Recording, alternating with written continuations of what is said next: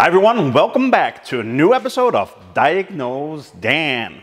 Today we are working on a 2016, I believe, BMW X1 diesel. And the customer complaint is that the check engine light is on. So let's see what's going on and let's diagnose it together.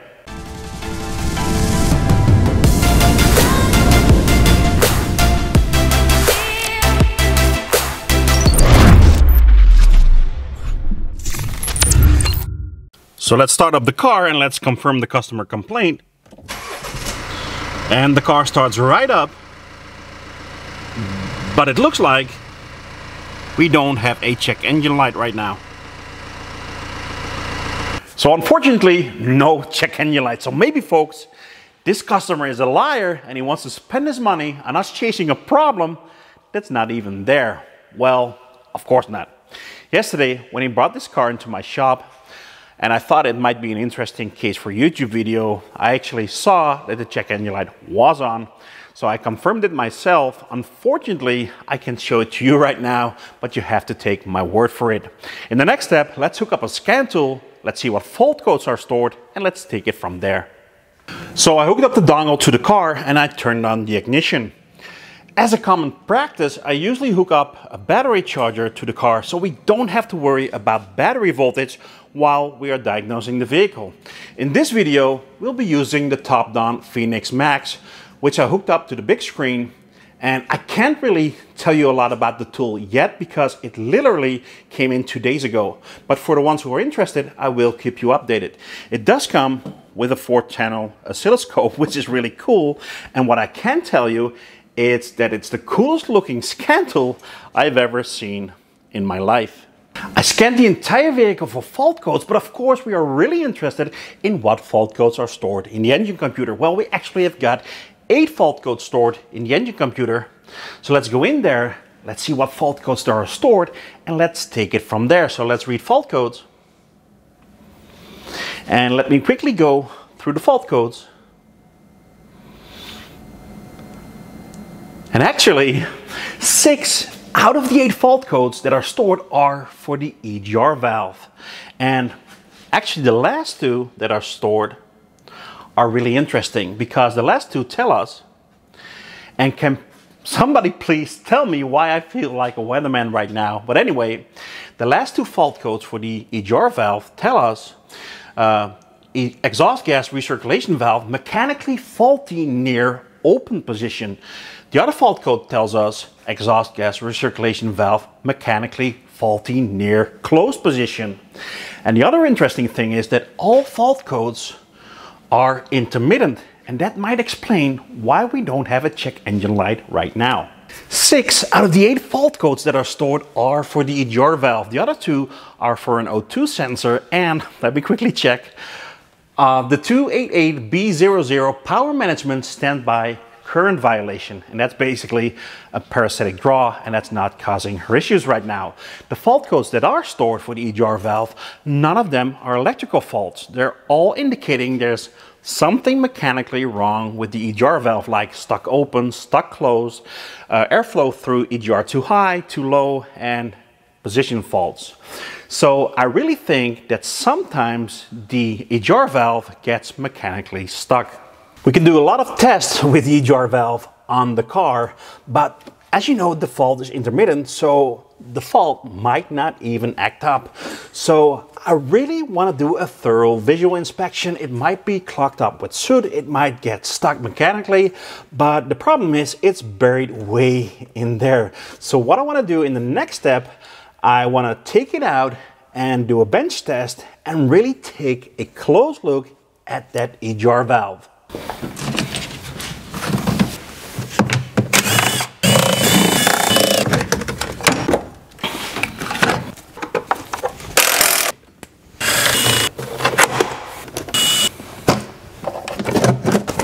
I removed a lot of parts from the engine, and bit by bit we're getting closer to the EGR valve. This is the EGR cooler, and at the back on the top of it is the actual EGR valve itself. So we're not there yet, but we're getting close.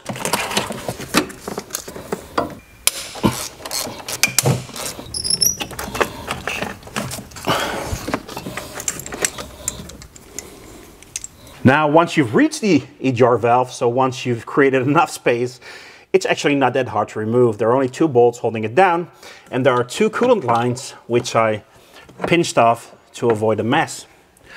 But you have got to keep in mind that the 2 bolts holding the EGR valve down, so these 2 are T30 security bolts. So you will need a special T30 security socket with a hole in it to be able to remove those 2 bolts.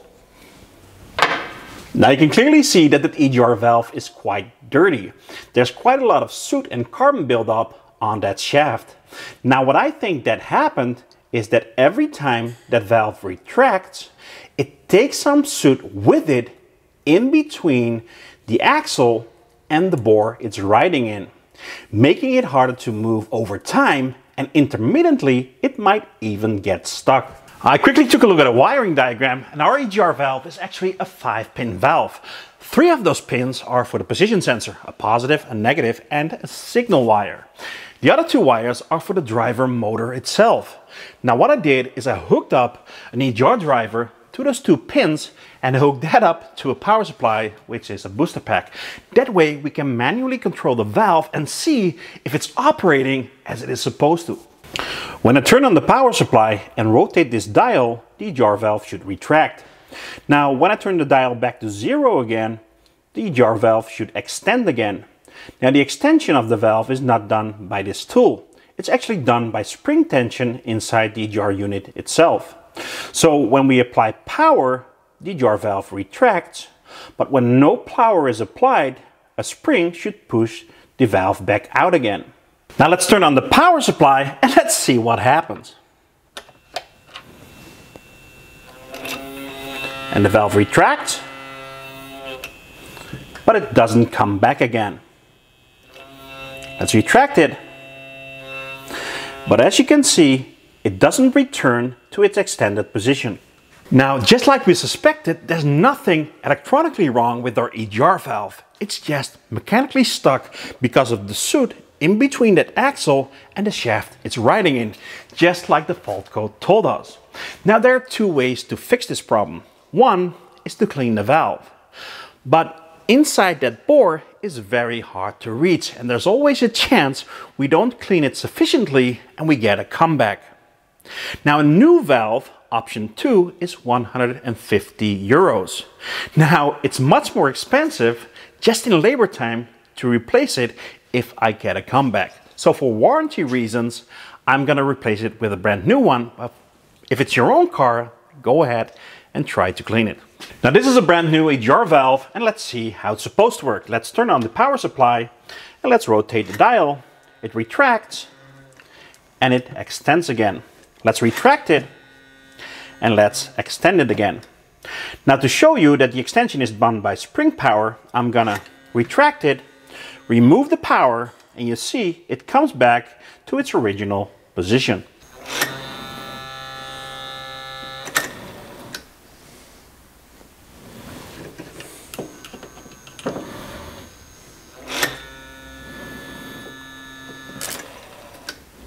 Now, although I'm not going to take the time and try to clean the old valve, I do think it's pretty interesting to see what's going on the inside. So I removed these screws holding the cover down. So let's remove the cover. Wow. And you can see that the soot made it all the way through that bore into the inside of the mechanism of the EGR valve. Wow, just look at that. All the soot made it through that shaft. So if you want to clean it, you've got to clean it all the way.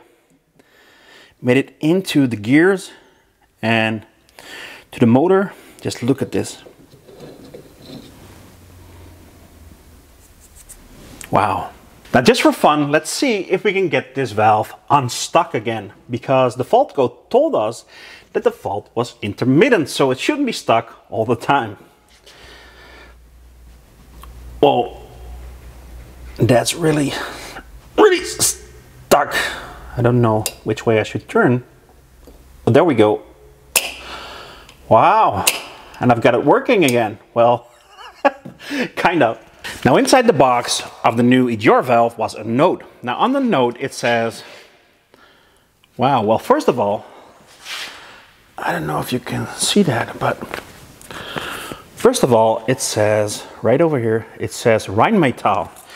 Isn't that the company that makes the leopard tank? Well, I guess that makes this Egr valve bulletproof then. But on the other side it says mounting instructions. Now what do technicians do when they see a note with mounting instructions?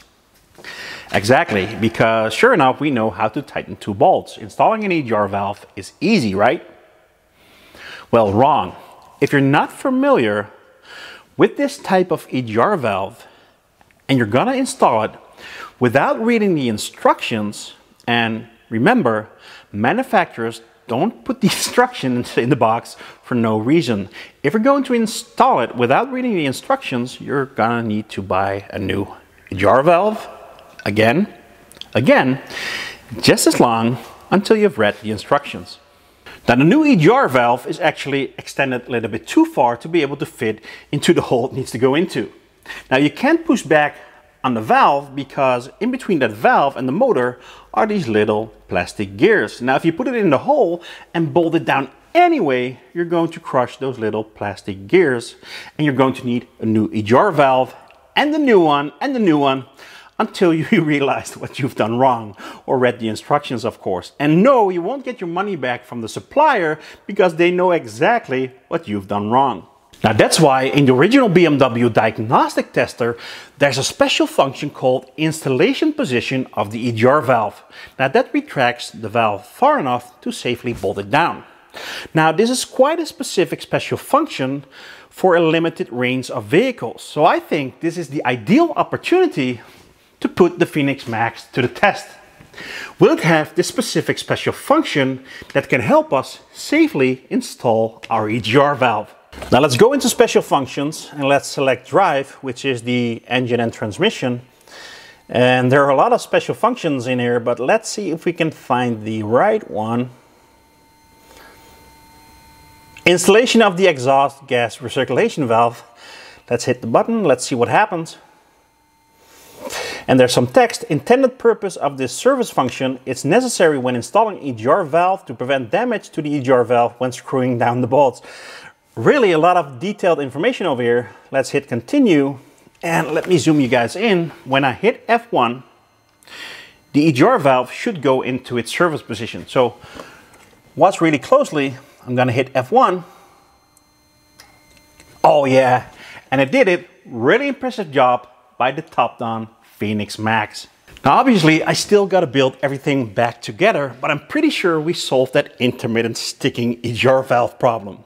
Now I still got an O2 sensor problem and possibly a parasitic drain because we had a fault code for it, although I didn't hear the customer complain about a dead battery. But I promise you, if it's something interesting, I will bring you along in my next video. Now a little bit of homework for you guys. You can answer this question in the comment section. During regeneration of the DPF, should the Egr valve be closed or should it be open? For now, I really hope you enjoyed this video. If you did, please subscribe to my channel. And when you hit the little bell, you will get a notification each time I upload a new video. And remember, DiagnoseDan, fixed it again. See you next time, guys. Well, folks, a quick update. I took a look at the O2 sensor fault, and it turned out that the O2 sensor had very high resistance within the heater circuit, so it didn't heat up, it didn't come online, so I had to replace it with a brand new one. About the parasitic drain, that has to do with an aftermarket alarm system that was fitted to the vehicle, which does take some current when the car is off, and the car does see it, but the current is very low and the customer doesn't have any problems with it, so we're not going to address that right now. Now I've been driving the car for about 45 minutes. It's totally warmed up. So let's see. As you can see, no fault codes stored.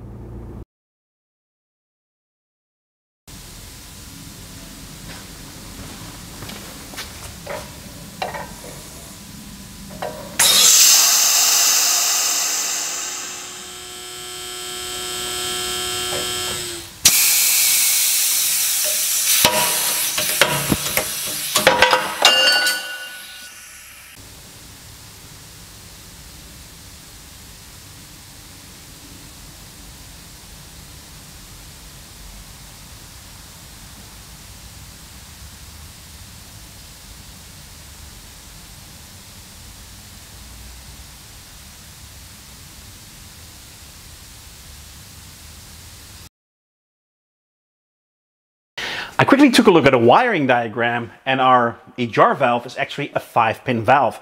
3 of the pins are for the position sensor, so a positive, a negative, and a signal wire. The other 2 pins, a 5-pin valve. 3 of those pins are for the position sensor, a positive, a negative, and a signal wire. The other come on. I quickly took